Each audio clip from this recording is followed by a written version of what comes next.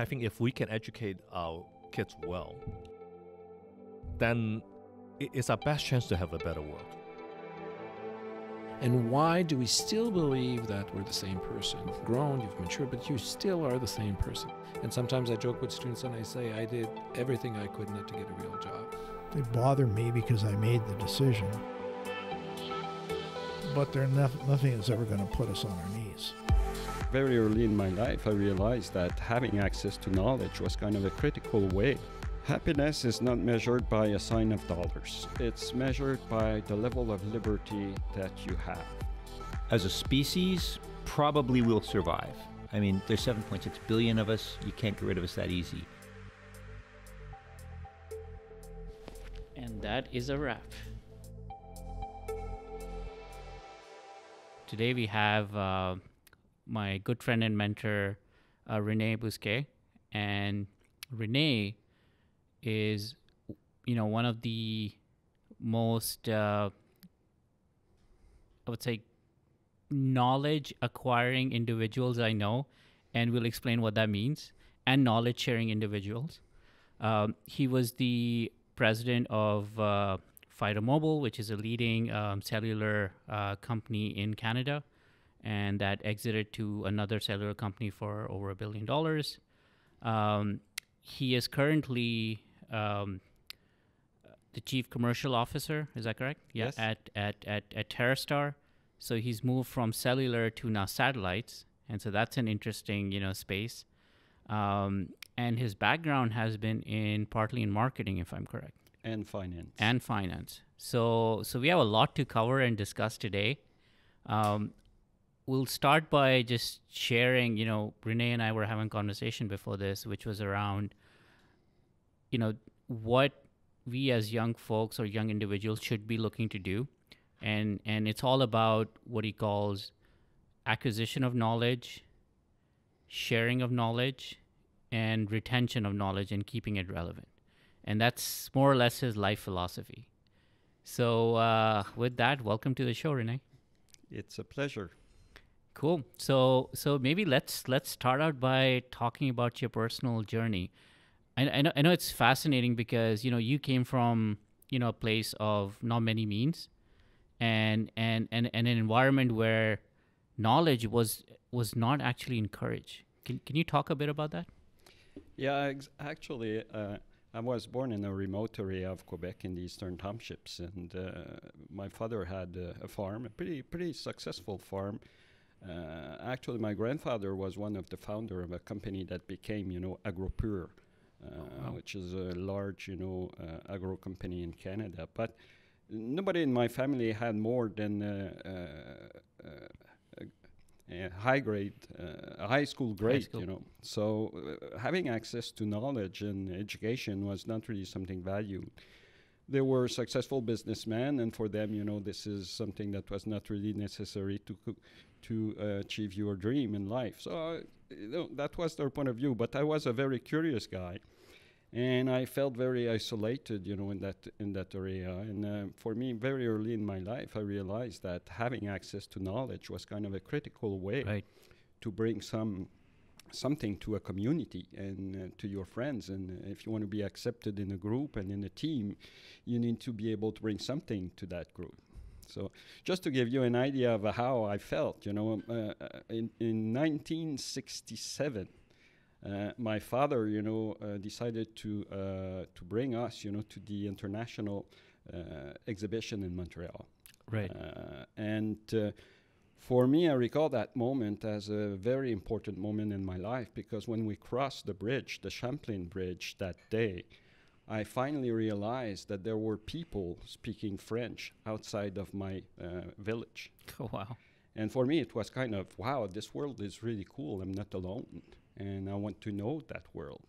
So the first part of my life was really focused on, okay, now that I know that there is a lot of knowledge, everywhere, how can I acquire that?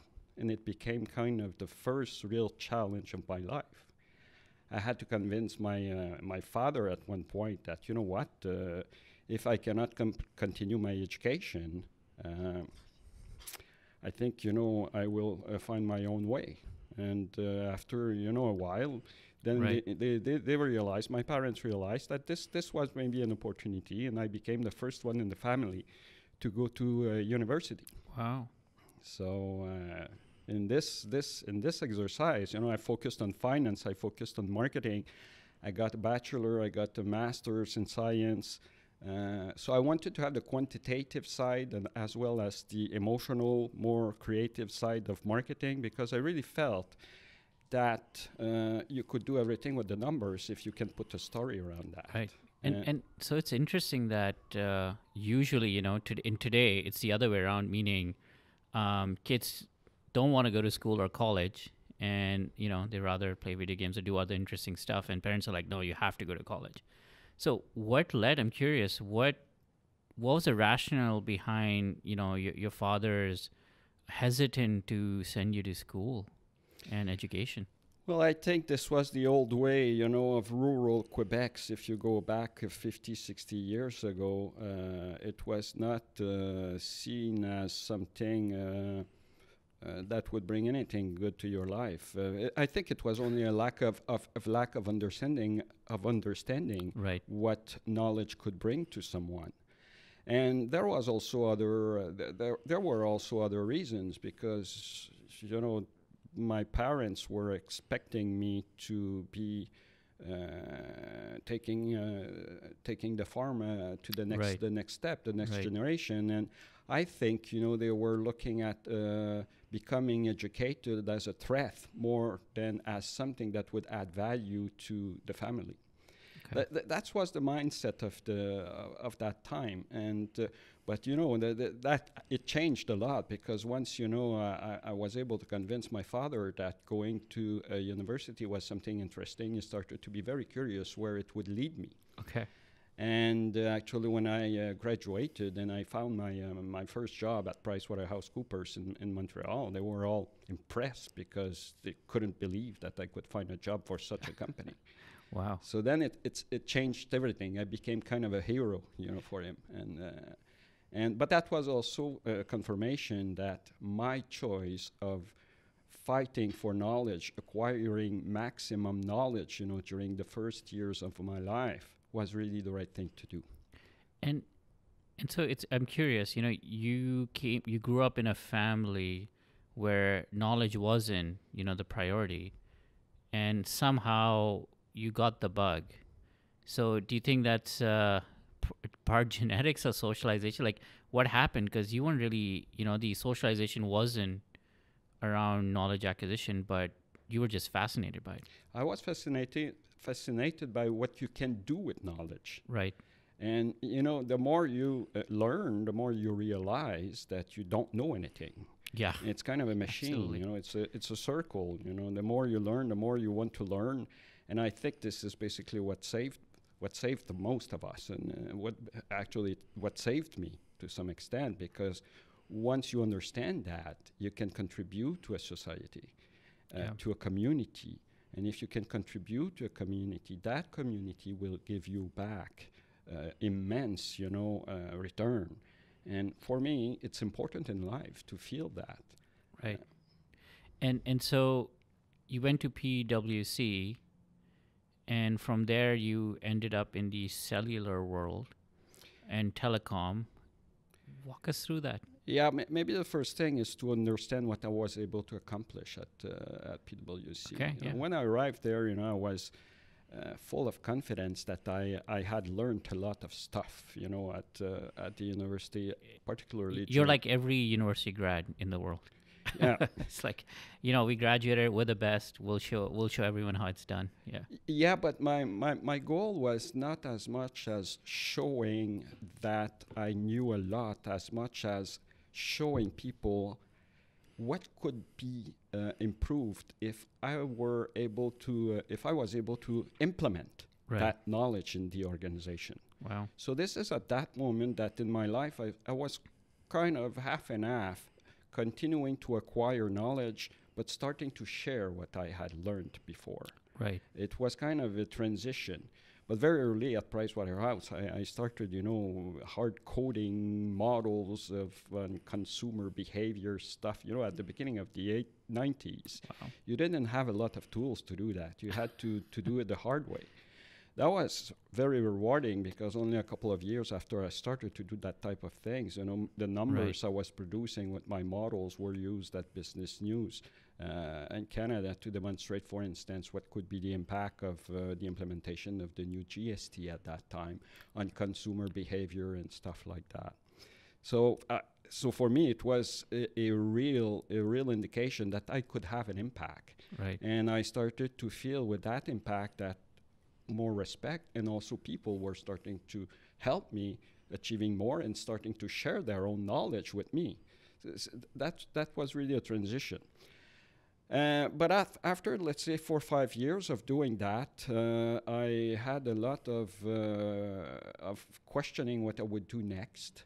And one day I got a call from a guy I worked with on a project.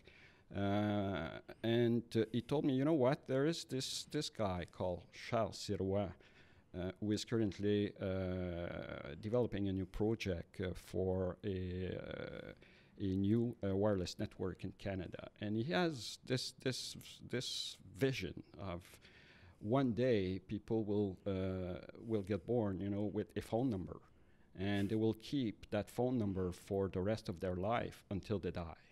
Yeah, we're here today. And that was, at that time, it was kind of a crazy idea. Nobody, could imagine that this would become the world we're in. And I was inspired by that because for me, that was the ultimate chase for knowledge. Right. It was using your knowledge to transform the world. And I decided to join the group.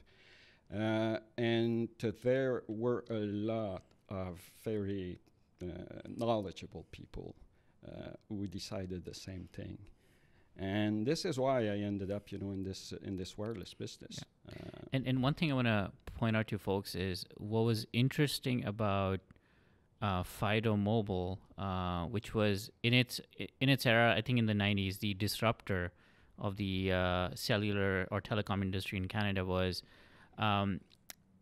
Before that, there was a concept of, a landline, plus you have, cell phones. But I think Fido really kind of like pushed towards, you don't really need a landline, just that whole concept around that. Yeah, it was done in different phases. But the first phase was that in 1996, as you mentioned, very few people had a wireless phone in Canada. I think the penetration rate at that time was less than 6%. That's crazy. It was what we call the analog wireless phones at that time. It was kind of a brick of nearly 5 pounds, that you had to bring with you.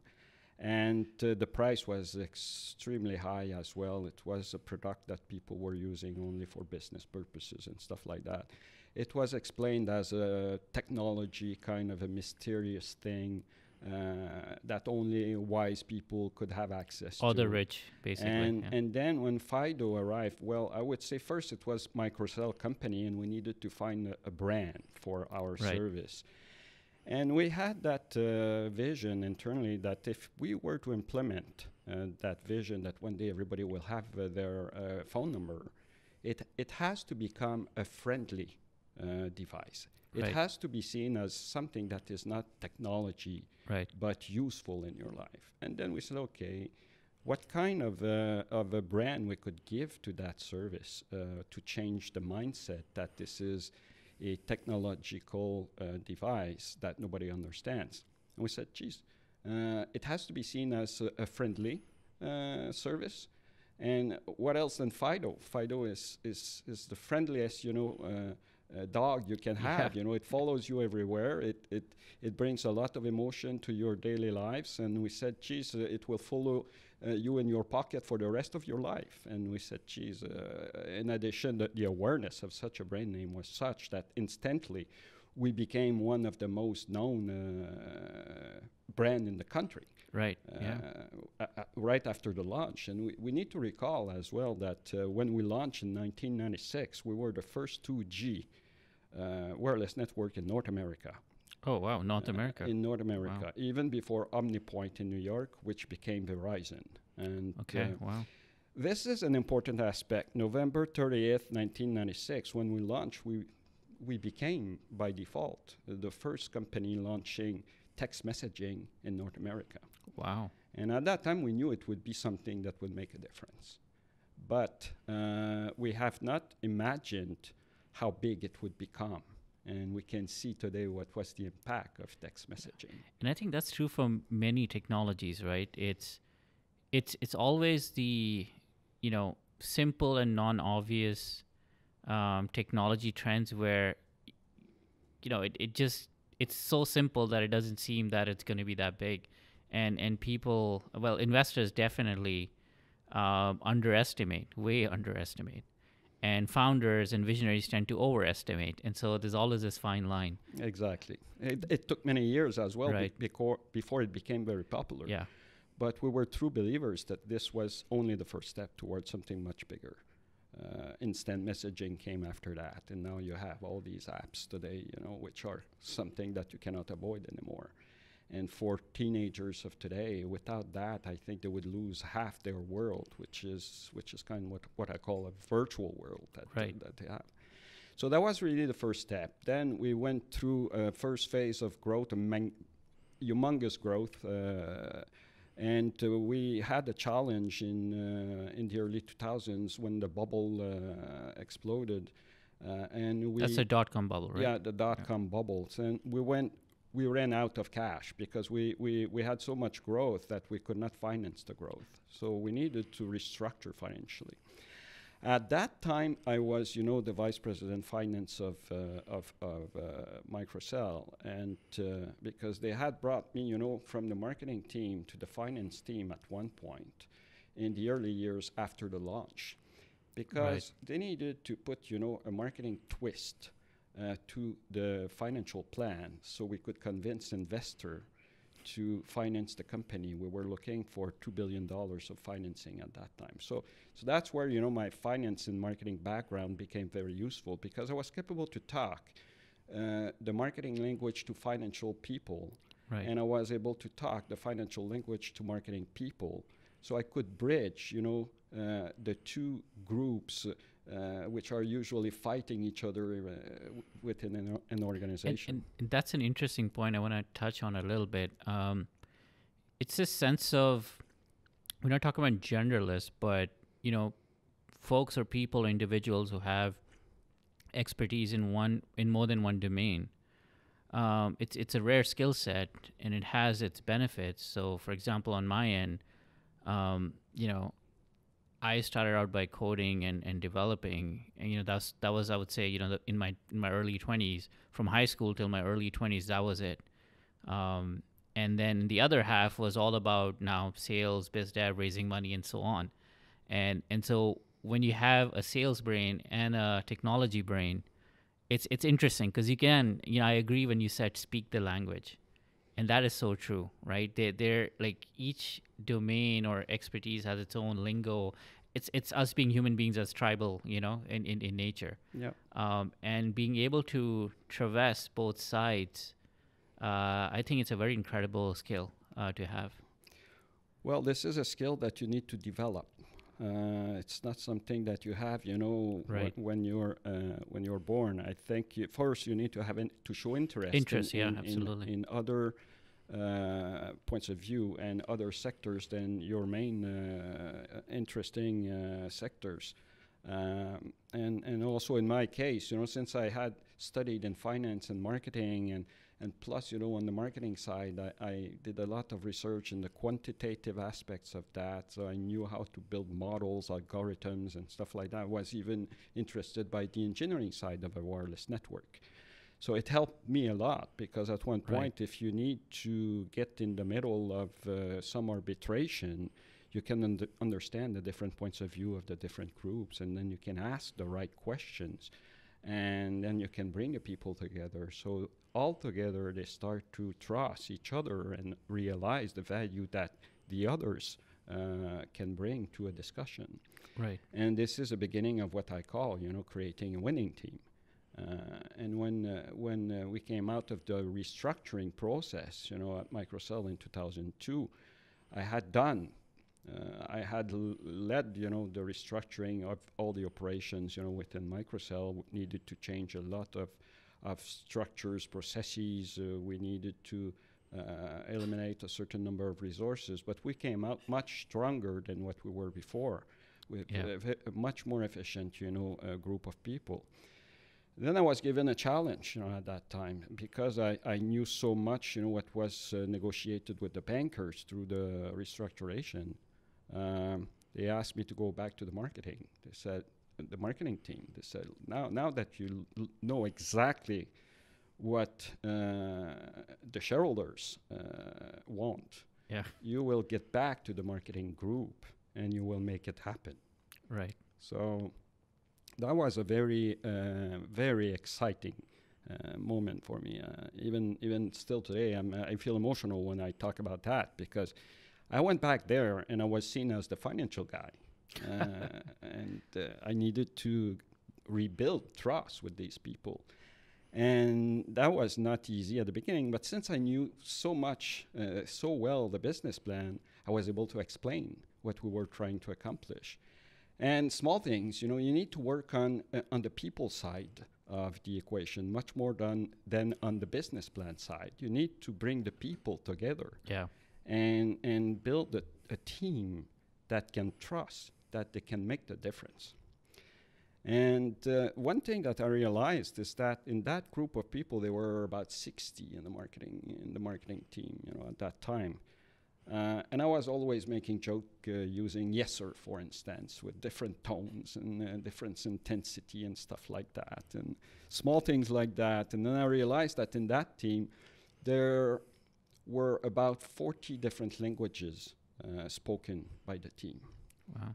So I started to play games like, can I learn that in all these languages? Can I learn the tones that you're using in your language? And then I realized after a while, it creates friendliness in the team. They were starting to use things like that among themselves. And I started to really realize that they were not fighting each other anymore. They were trying together to consider the other's point of view, to make a better decision, to become more autonomous, to share their own knowledge.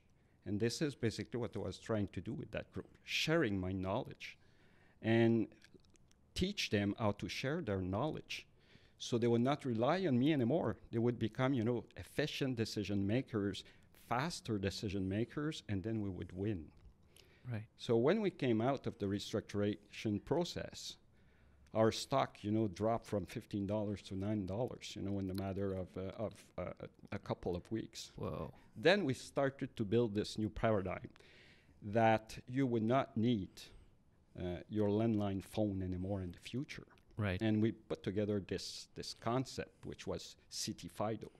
The City Fido, your phone that you can use in the city everywhere. I remember that. Yeah. And that team put that together.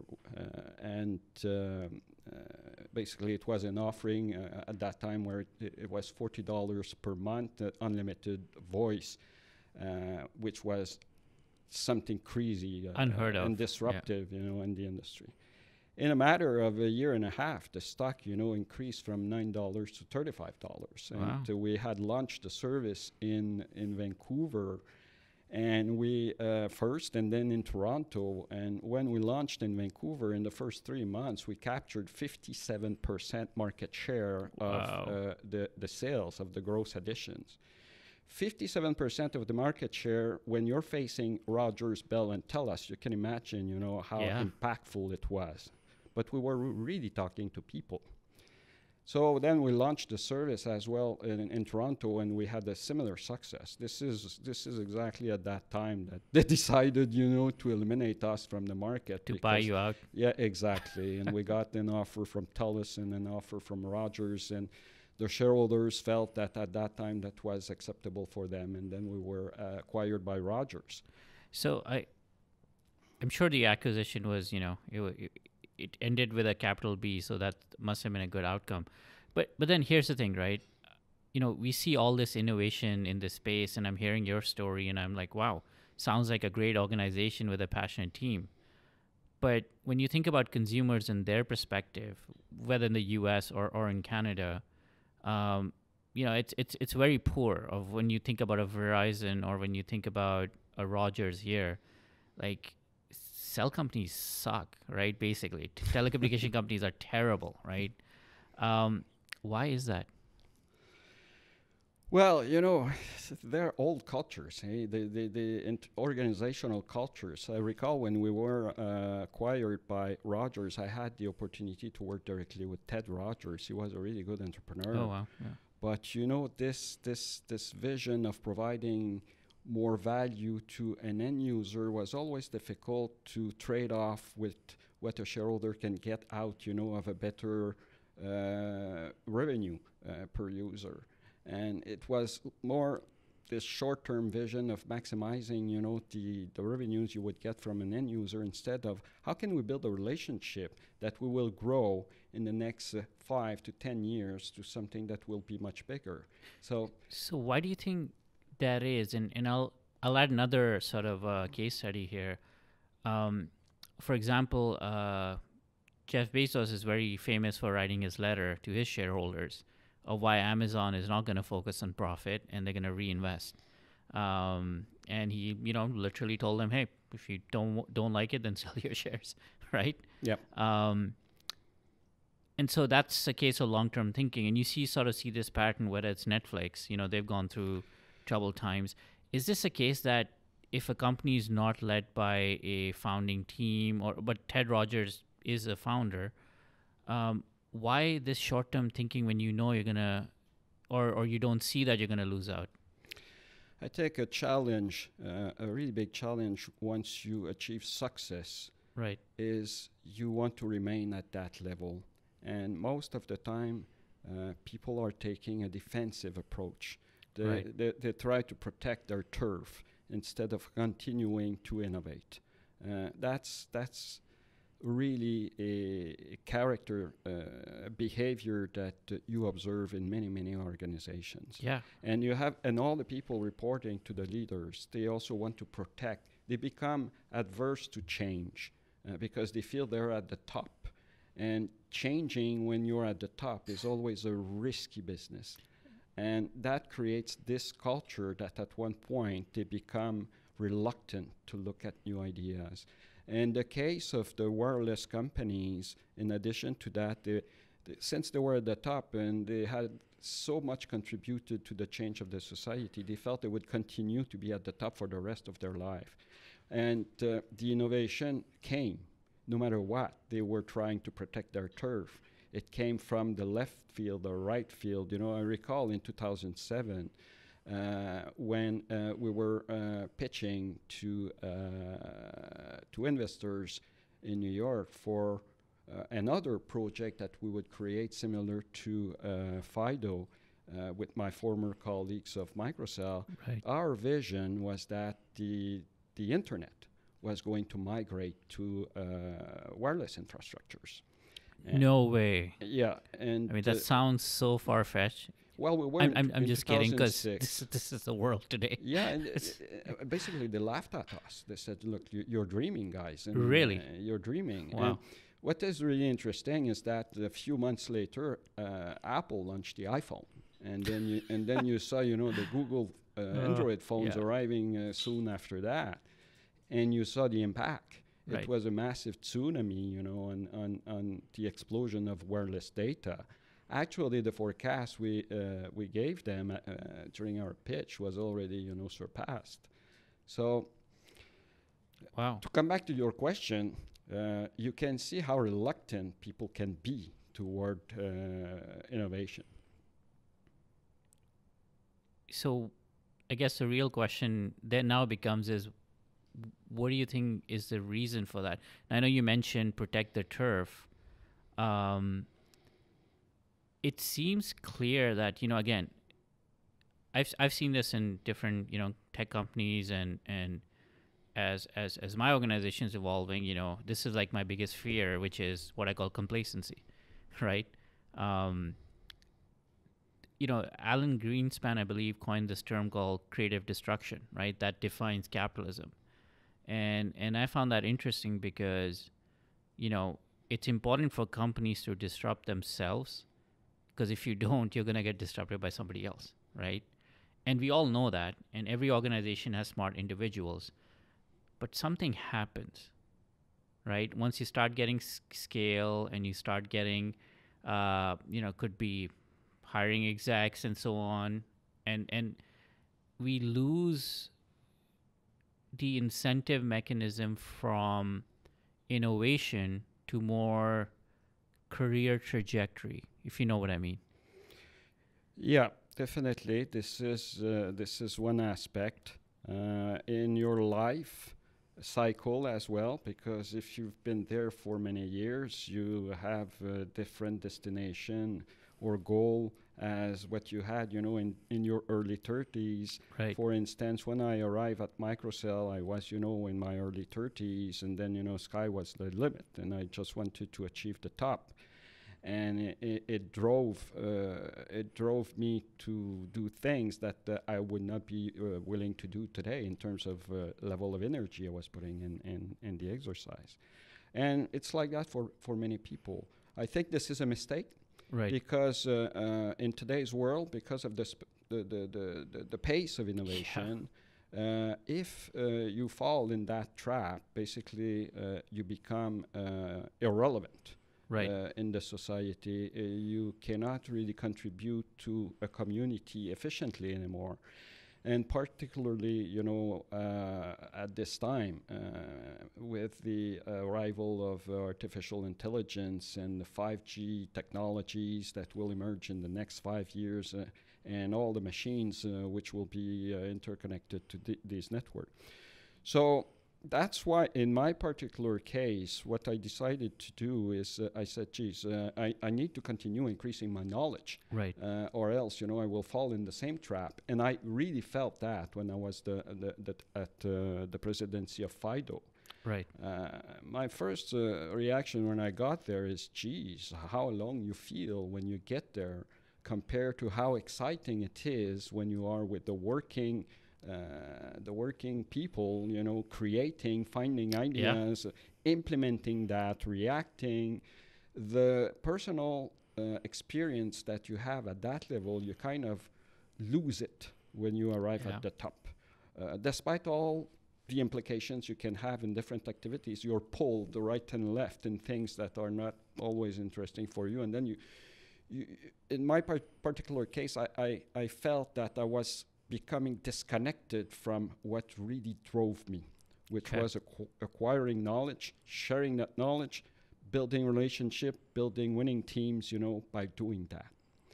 And that's why I left, Rogers in 2006 to go back with my former colleagues at Microcell, because we wanted to recreate the same thing. And still today I'm working with them on a new project in the satellite business.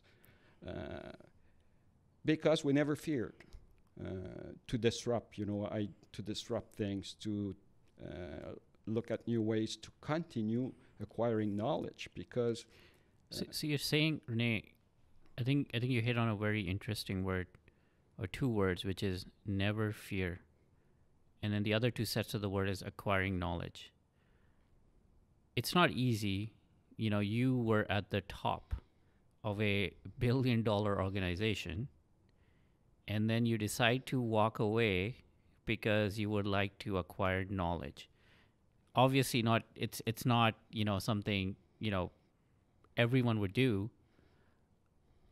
but I'm sure there must have been uncertainty, right? It's like when you're leaving a big organization, you don't know what the path ahead is going to be like. You're going back to zero, going back to, taking the risk and so on. So how did you manage that? And, what would your advice be to, other younger entrepreneurs and professionals who are also thinking about this? They may have a cushy job right now, or they may be in some organization and they're trying to make that leap. Like, what inspired you? And we'd love to hear your advice on that. Happiness is not measured by a sign of dollars. It's measured by the level of liberty that you have. Absolutely. And I recall, a teacher telling me that when I was, a young kid at the high school. He told me, because I didn't have a clue what I would do and how I would work out this issue of not having access to higher education because of my family situation. And he told me, he said, look, Rene, you should not look at that as really an issue, because in life, you can decide to do whatever you want, as long as you decide to become the best in the world in that specific field. You can only do that if you feel liberty. Yeah. And that will work if you take that approach. Obviously, some people may be afraid to take such an approach at life, but I always got much more by having that approach than following people who are not really bringing me, that level of liberty. And I think particularly for a young entrepreneur, this is key. This is key because a young entrepreneur is in the heart of an idea. Right. You cannot generate an idea without feeling you're free to bring that idea. So, and it's funny that you asked that question, because when I decided to step down from that position at Rogers, it's like, suddenly I became younger by 10 years. And I started to see, Did the white hair stop?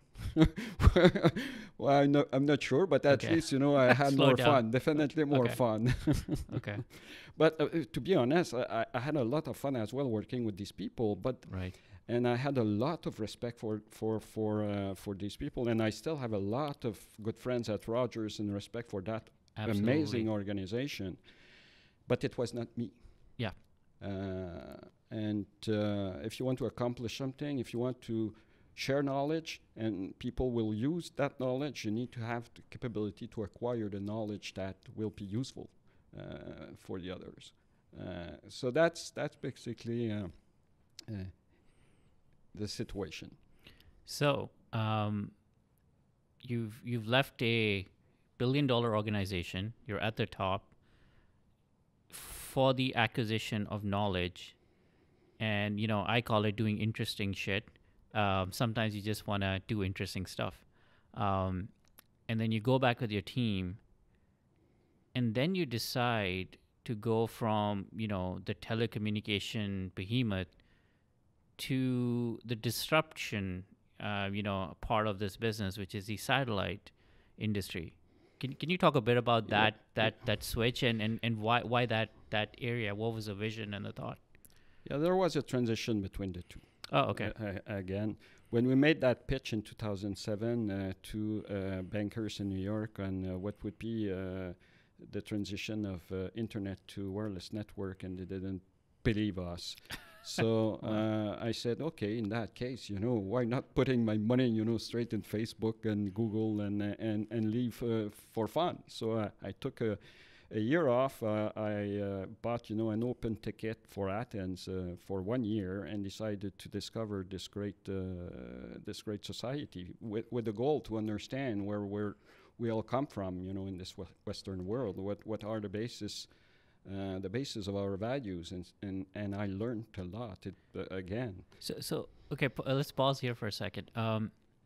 So you left the organization, then you decide to go on a sabbatical to find, I guess, meaning, purpose, and why we as human beings are here. And you decided Greece.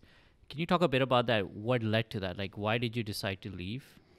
And what made you leave and try to rediscover yourself? Well, since our project was not really progressing, we just decided to stop working on that specific project. And we said, let's regroup. Okay. Let's reflect on what will be next. Let's come back with another project. And I really felt it was a perfect moment for taking that year off. I had lost my mother as well during that time. Sorry to hear that. It was for me an occasion to go back to the basis roots, the basic roots of my Western world values, way of thinking, right? That we always promote, as being apparently the best of the world. So at one point you need to re-challenge that yourself. Right. And we always think that we're told that we're better than everybody else in the world, and for me it's too much. Yeah. Particularly with my past experiences where I discovered so many things and learned so many things from different cultures. So I went back there. I had studied the Roman Empire before. I have always been overwhelmingly interested in the history of ancient civilization. So I just wanted to know before the Romans what happened, in that special area of the world. And I could talk about it for hours and even a week, telling you all kinds of things I did there to discover back myself.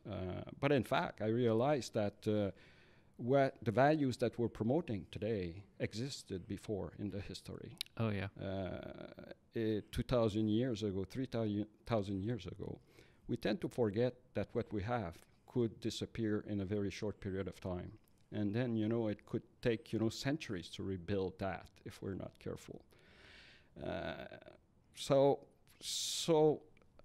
This had an impact on how, I would foresee the following years when I came back. And I really realized that having access to knowledge, sharing knowledge and values is even more critical, and is kind of a protection against, these traps that you can fall if you don't consider all the aspects of your daily lives. And can you talk about some traps when you say these traps? The traps are the traps, I would say, which are the most critical to keep an eye on are the inequalities that you see in life. Rich versus poor, educated versus uneducated, connected versus disconnected. Right. I would say knowledge acquiring active people versus knowledge acquiring non-active people. Basically, it all creates, all these things are creating gaps.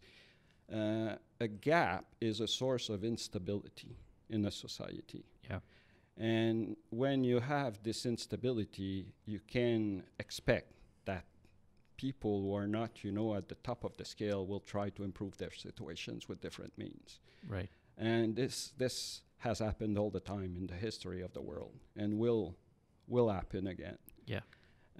So when we talk about new technologies and what the technologies are bringing to the society, we always need to keep that in mind, in my point of view. Got it. And so you come back from these insights and reinvigorate it, and then what happened?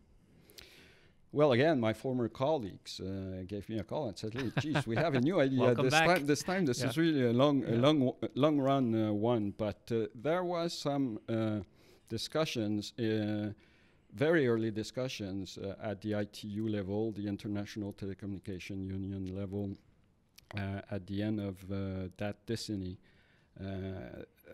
about that one day satellites and wireless networks would be interconnected in an efficient way.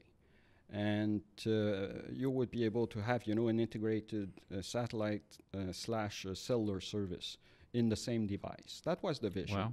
That was the vision. We need to recall that 80% of the Earth is still not covered by wireless networks.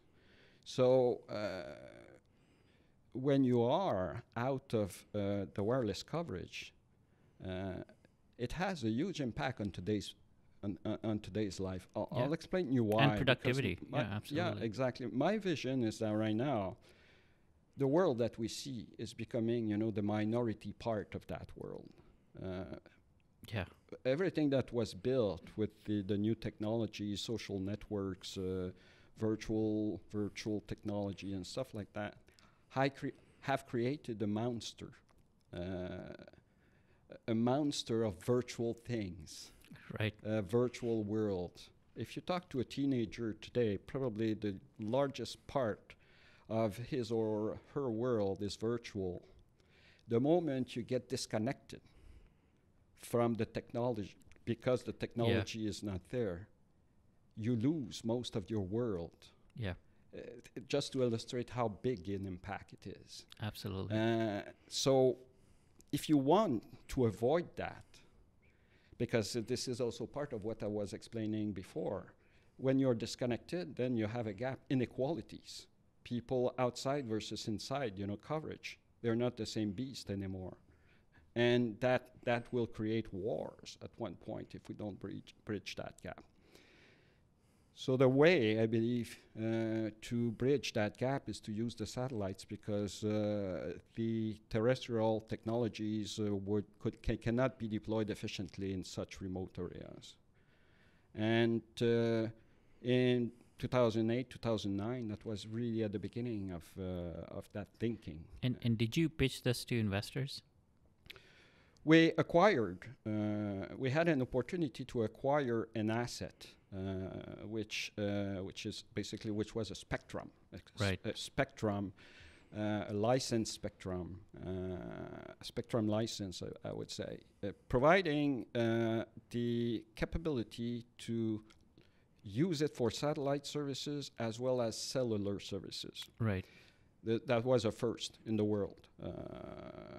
And we knew there would be a lot of work to do on the regulatory side because they were not there at all. But on the technical side, there were more and more discussions, saying that this would come in the future. Right. So we made a bet. We acquired that asset, I would say, at a pretty reasonable price, since nobody believed in that it would really happen in the future, but we knew it would come. Yeah. It would take 5, 10, 15, 20 years, but it would come. And in the last few years, you started to see projects like OneWeb, SpaceX emerging.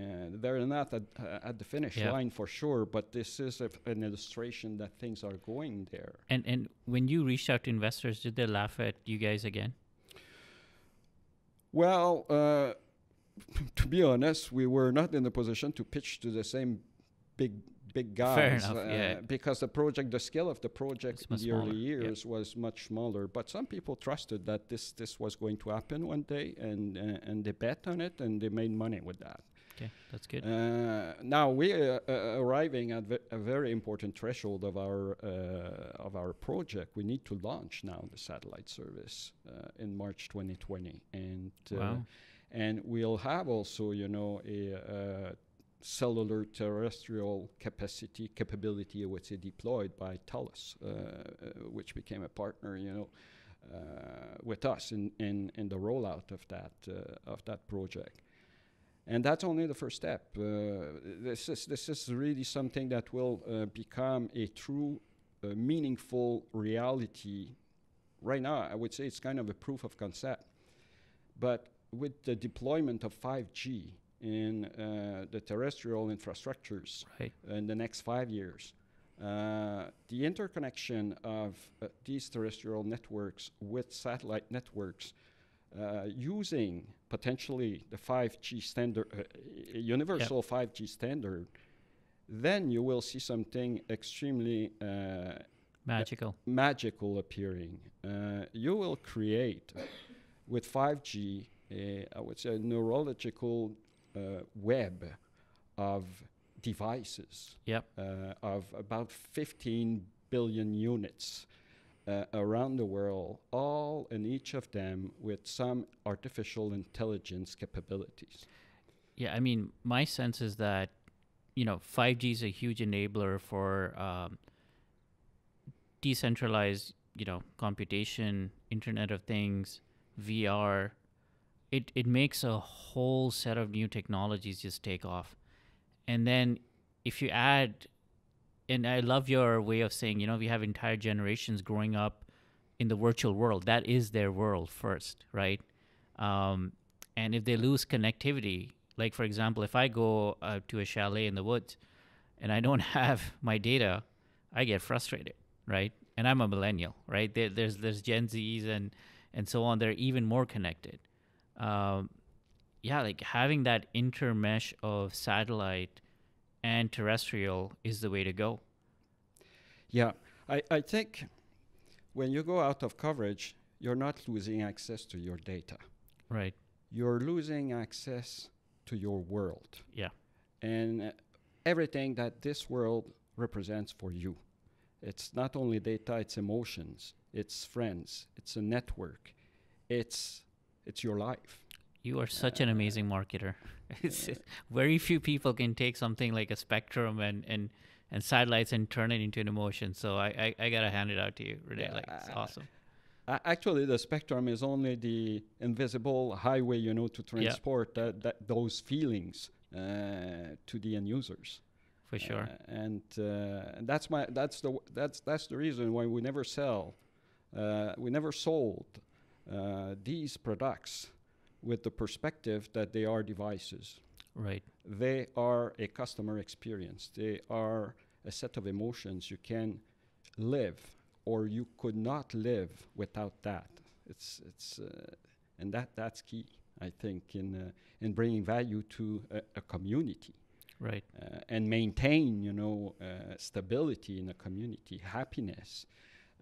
Use it as much as you can to decrease potential inequalities. And that's how you need to look at the technologies, because if you don't look at it this way, and this is a dangerous path that we could end up, if we don't look at it this way, that will become a new way to exploit certain categories of people. And that's a real danger. For sure.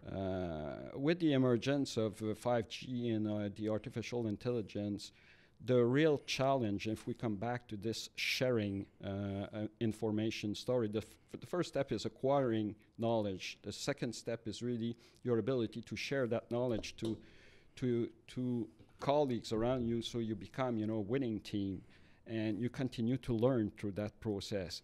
The third step is really to be able to maintain that knowledge relevant in a context that all these new technologies will increase massively the pace of knowledge acquisition. Oh, yeah. Machines will acquire knowledge faster than a normal individual. So if you want to remain relevant in the society, you will need to find a way, to cope with that pace of innovation and learning. And as a new graduate today, I would see my biggest challenge as maintaining that pace of learning at a level which will allow me to compete with these machines, or else I will become irrelevant, obsolete somehow, and dependent on the technologies. And that's for me a real threat, particularly in a world where you start to see robot organizations trying to attack all companies and networks around the world. So, but that's part of the challenge. And so, how do we tackle with this threat? And the reason I'm saying this is, being a tech entrepreneur, and when you spend time, in the Silicon Valley culture, we see this. I mean, this is not something that may happen. It is. It's only a question of how quickly. In fact, in certain areas, automation is disrupting many industries. I'll take transportation as an example. First, we had the sort of gig economy or sort of liquidating of your personal asset as an economy. So meaning Uber is a good example, where instead of having this taxi industry, you now have people who have cars, or Airbnb, you have an asset, you're just creating more liquidity by renting it out, and so on. So that created disruption. Uber disrupted the taxi industry quite extensively. And then the next layer is, well, let's remove the human element completely, right? So you have driverless cars.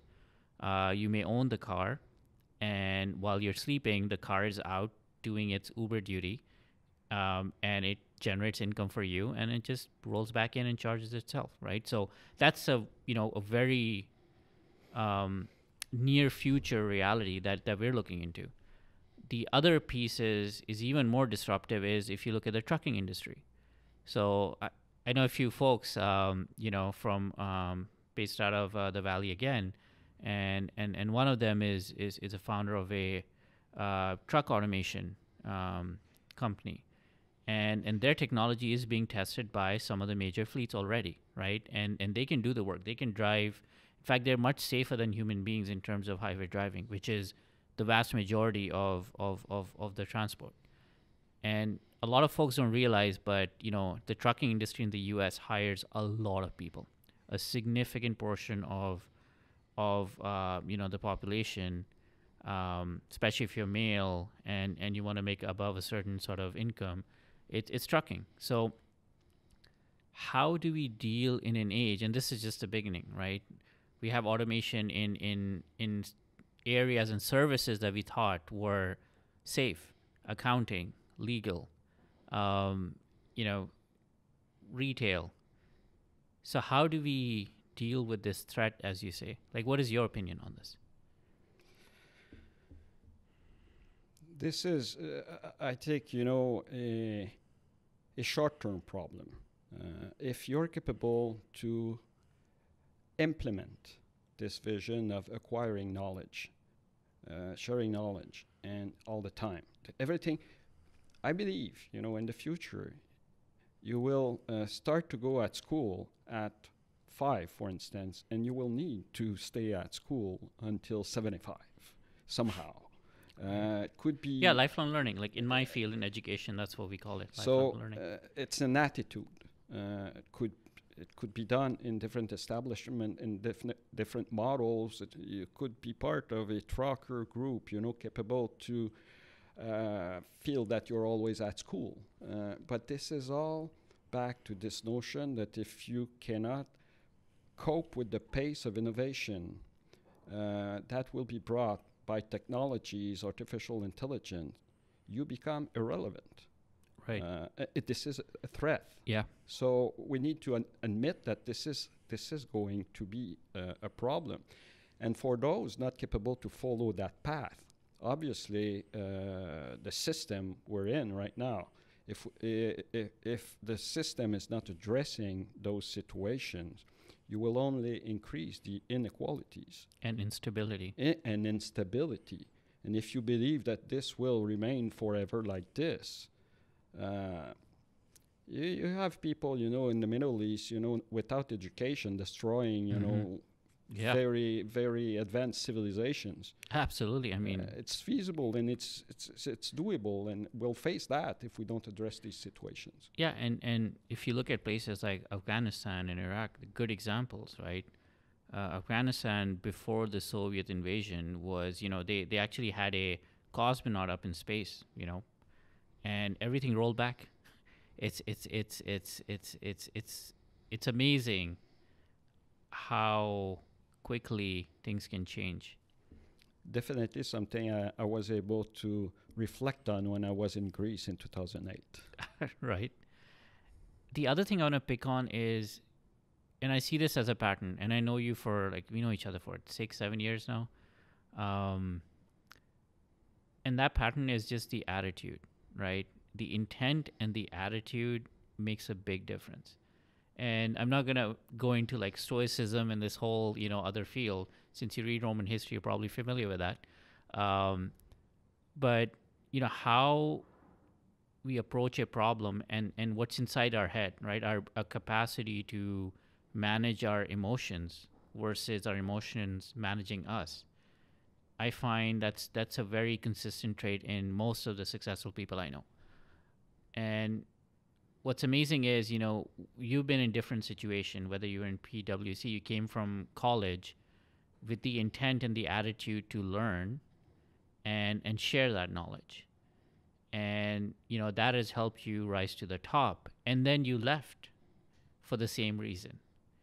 And can you talk a bit about, this attitude, how it came about, and is this an important part of your sort of character, and you feel that it's a strong character building aspect for folks to have? I'm sure we can all build that character, but I think in my particular case, I feel I feel bad when I cannot, contribute. Right. Because I don't know enough. It's difficult, to be part of a winning team if you don't bring your contribution to the winning team. Yeah. And I was always telling that to my employees and my colleagues. You don't choose to be part of a team.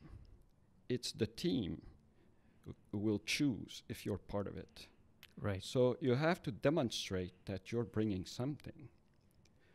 It's your own responsibility to make sure you have something to offer.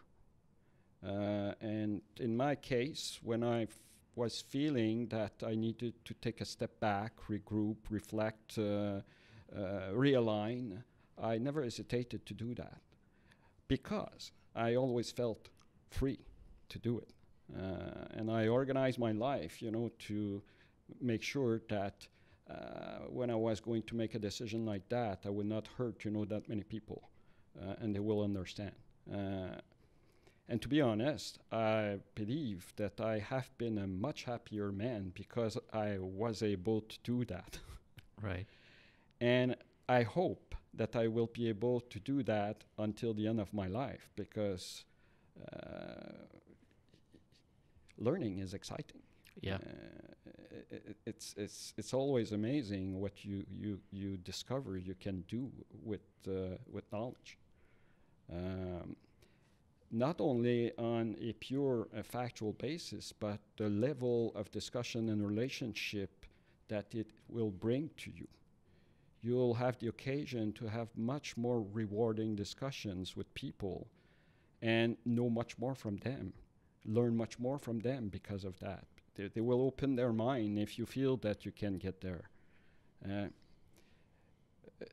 It's key. I believe if you want to be happy in life. I coached quite a lot of young entrepreneurs and even kids in high school. Right. And just with that approach, in certain cases, I've been overwhelmed by the impact it had on them. I could not believe, that sometimes just having a few words and the right attitude can bring them to believe that they can conquer the world. Yeah. So we should not be afraid to take a step back. It's not an indication of weakness, as so many people are usually looking at it this way. I believe taking a step back is a proof that you can reconsider things you're doing, accept you're making mistakes, learn from these mistakes, and become stronger. Yeah, and what you're saying is basically the premise of modern civilization, which is what we call the scientific method, right? Which is about making observations and then validating it with data. And if your data and hypothesis are incorrect, you iterate on that until you get closer and closer. Now, obviously, when it comes to an experiment or numbers, it's easier to do. But when it comes to people and emotions, it's slightly trickier. It is, but you know what? I don't know if this is the same for everybody, but in my case, when I get too involved in a business project, you tend to be skewed toward, the rational side of the life. Yeah. And the only way to recapture what emotions can bring to you is to allow these emotions, to take place. Sometimes you need to step away, to go elsewhere, to do something different, just to reopen that part of your heart, right. And learn from that. Probably when I went to Greece in 2008, it was probably the most emotional moment of all my life. So many times during that trip, I told myself, why didn't that do that before? Right. And when I came back, all these emotions that I felt down there gave me a very different perspective how to look at problems, opportunities, ways of asking questions, to obtain more information from colleagues, respect toward difference, because a good team, and that's probably the reason why I'm still, with my colleagues that I met, at Microsoft. We're all different. Yeah. We're so different. We'll never, debate somehow something. We're going to trust the expertise of the colleagues. Yeah. It's funny. It reminds me of my founding team. We're also different. And we don't always agree on everything. And that's part of, like, when you have a room full of smart individuals, you're going to have differences of ideas. And that's sort of where I learned another insight, which is, what I call, the best ideas are often a dissension of opinions, not a consensus of yeses, right? So I found that interesting, and that you mentioned that as well. So that's exactly the approach I was taking, in Fido when we recaptured the market with City Fido. There was a rule in the team that they needed to consult their colleagues to make sure that they would make, an inventory of all the opinions that would be different than their opinion.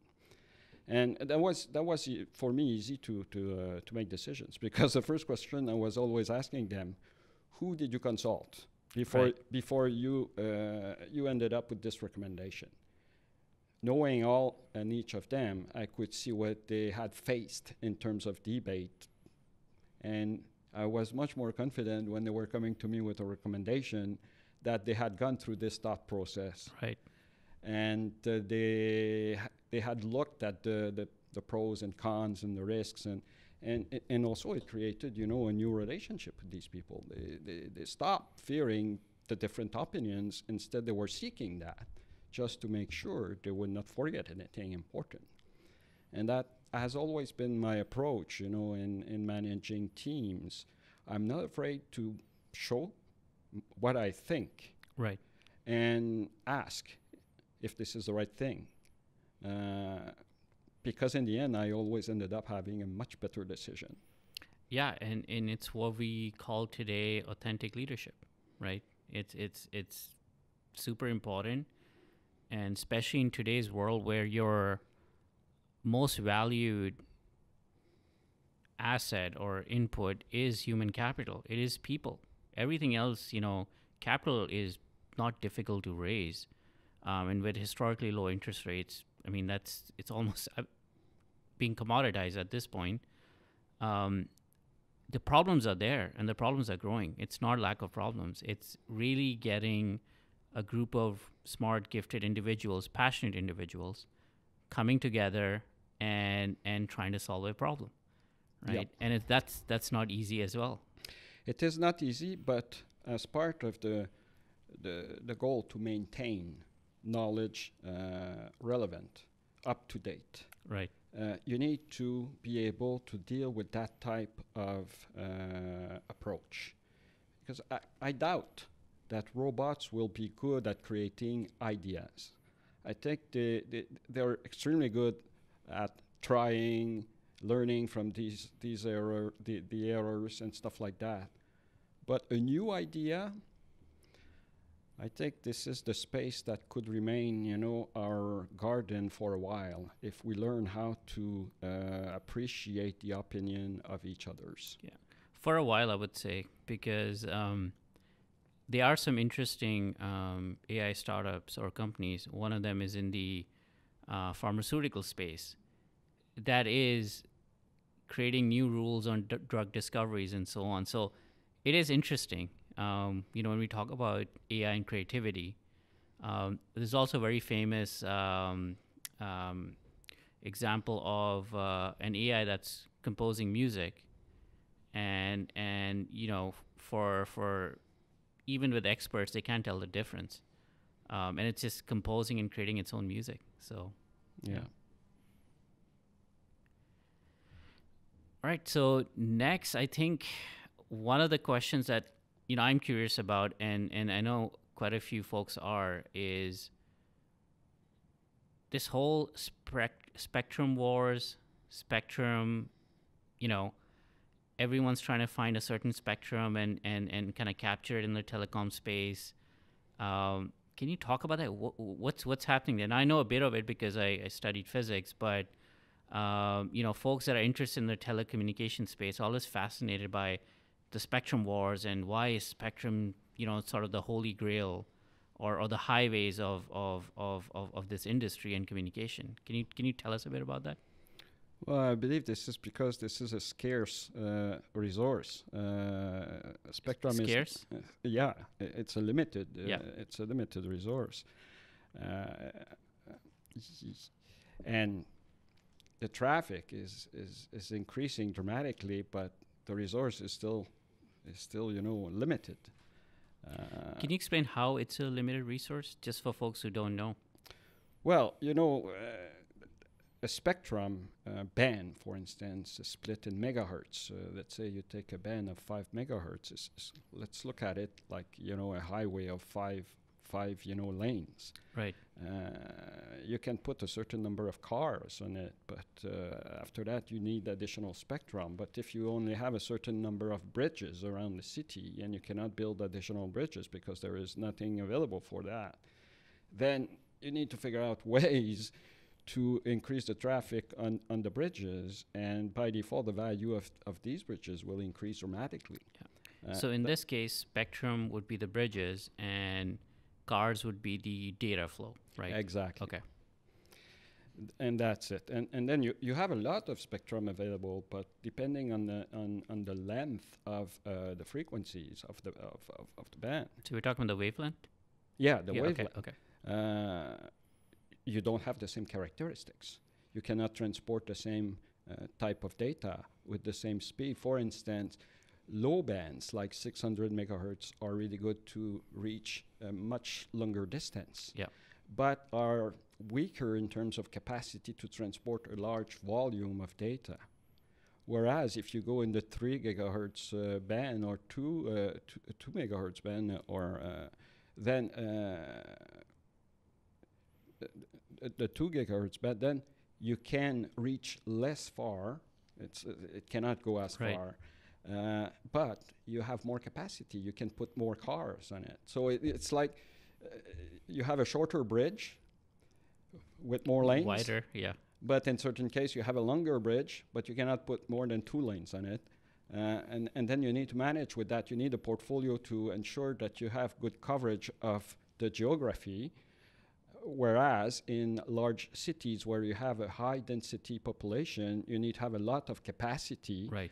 For instance, in these cases, you will use a spectrum in the higher bands, and then it's a market. It's a market. Right. The governments are allocating or selling, auctioning the spectrum bands. It has to be coordinated around the world because if you want to have an international ecosystem, if you want this phone to work, in different countries, you need a minimum of consistency in how you allocate the bands around the world. And the value of a spectrum band is always based on the number of megahertz pop that you get in a given area. For instance, just to give an example, you have, let's say in Toronto, 6 million people, and you have 5 megahertz. It's 5 megahertz times 6 million will give you, let's say, 30 million megahertz pop. And then you can have a price on this per megahertz pop. It could be $2, for instance, or it could be $5. And that's a market that works like that. Obviously, the governments are looking around the world, with the help of the ITU, are looking at ways to issue much more spectrum in the future, but that spectrum will have different characteristics.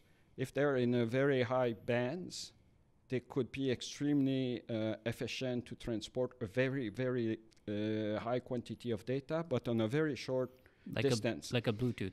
Yeah, exactly. Now, that had no value in the past because we were mainly looking at geographical coverage. But in the future, with the emergence of 5G deployment and the machine-to-machine decentralized computation, devices, in a room like here, you may end up having 30 different devices. Sensors, yeah. Using, wireless spectrum. Since they're close to each other, you can probably use very high bands, in a case like that. So that sounds like an interesting business idea for the future. It is, and you just need to Yeah. follow what's going on in that space, and you'll see it's always interesting to see when there is a transaction between two companies involving spectrum. The first Right. thing you try to understand is what is the price they paid for the spectrum. Right. And so what's happening in this space? Well, right now, What are the future trends? the future trends is you will have humongous quantities of spectrum, issued by governments in the much higher bands, 30 gigahertz band, 20 gigahertz band, even 50 gigahertz band.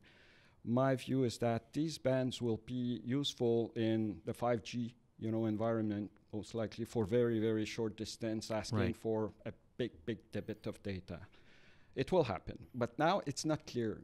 If you look at the price of these bands today, it's minimal, because you still have to go through a certain number of key steps from a technological standpoint, a lot of testing to figure out what will be the optimal way to use that spectrum.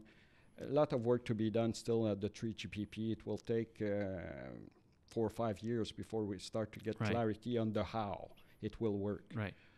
Now we believe it will work, but the how and how we will implement that is still to be defined. That world doesn't exist yet. Just like landlines. Remember when you're trying to pitch City Fido, and investors were laughing. Yeah. But this is how the world is. Yeah, Data is the number one usage on your smartphones. It's not your voice communication. exactly. Voice is a tiny part, of the traffic these days. And to close it off,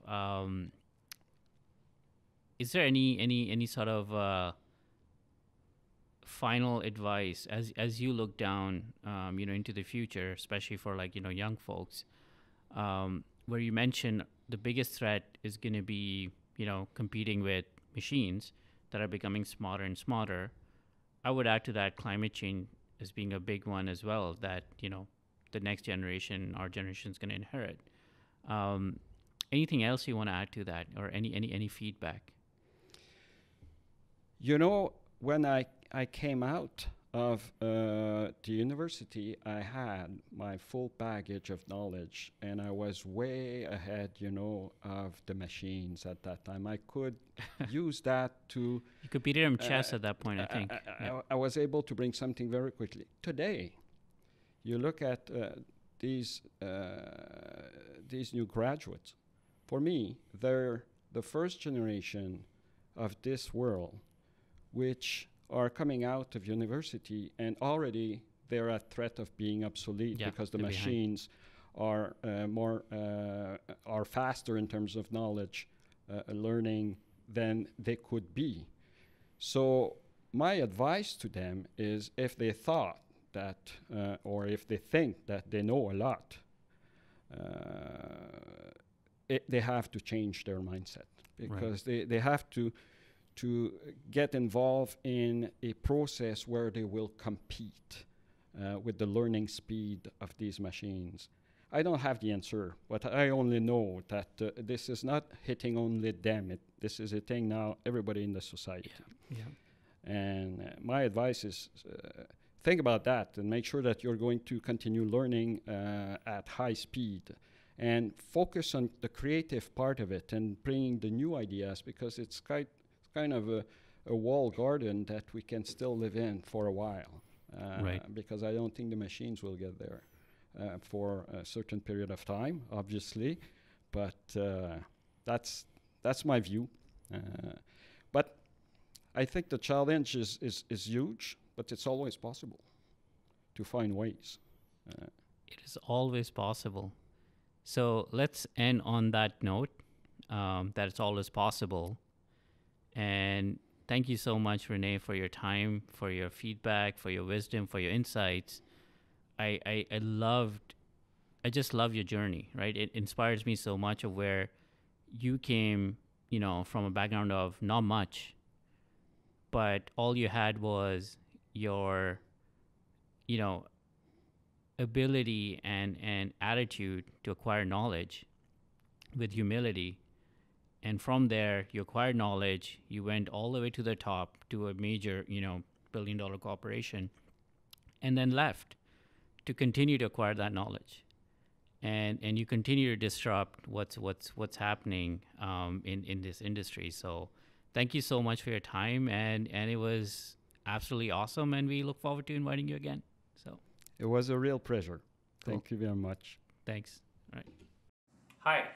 If you like the podcast, head over to our exclusive insights section, where our guests will dive deeper on actionable insights that can help transform your life.